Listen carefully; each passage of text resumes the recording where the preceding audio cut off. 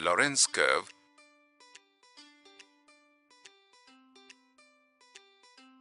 Now that we have learned about the numerical methods of dispersion, we will move on to study the graphical method called the Lorenz curve. It was developed by Mexus Lorenz in 1905 for representing the inequality of wealth distribution. Lorenz curve is a graphical representation of the information or given data in a cumulative manner, which is expressed in percentages to indicate the degree of variability. It is most useful in comparing the variability of two or more distributions. A common aspect seen is that national income is usually expressed in terms of percentages. For example, top 10% of the people of a country earn 50% of the national income, while top 20% account for the top 80% of national income. An idea about these income disparities is given by such figures.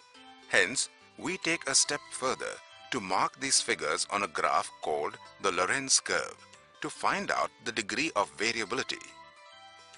An example for the same.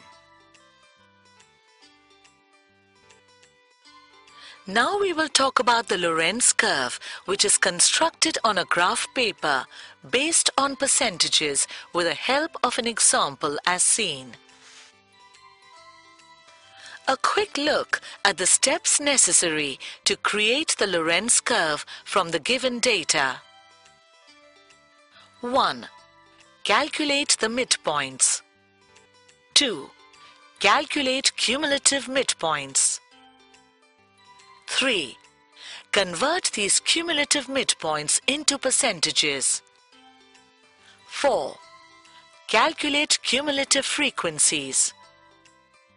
5.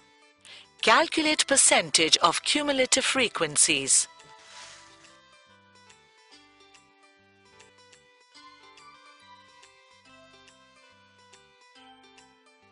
Calculate the midpoints of the income limits as shown in column 2. Calculate the cumulative midpoints of the income limits as shown in column 3. Calculate the percentages of cumulative midpoints as shown in column 4. Calculate the cumulative frequency from the frequency given as in column 6.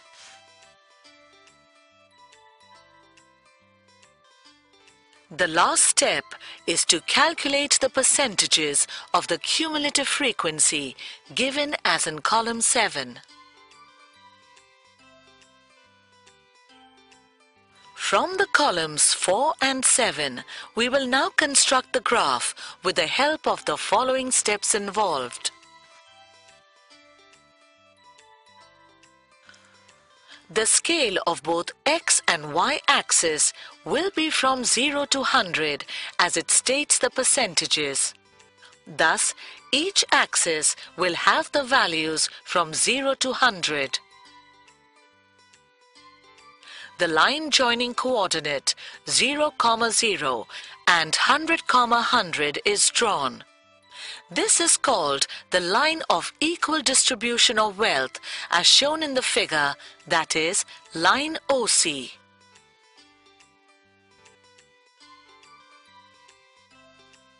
The scale of the axis will be from 0 to 100 as it states the percentages. Thus, each axis will have the values from 0 to 100. The x-axis is the cumulative population, that is, the number of employees, F. And the y-axis is the cumulative midpoints as the percentages. The coordinate 30, 10 shows that 30% of the people earn 55% of the national income in the country. which also displays the cumulative share of people from lowest to the highest incomes.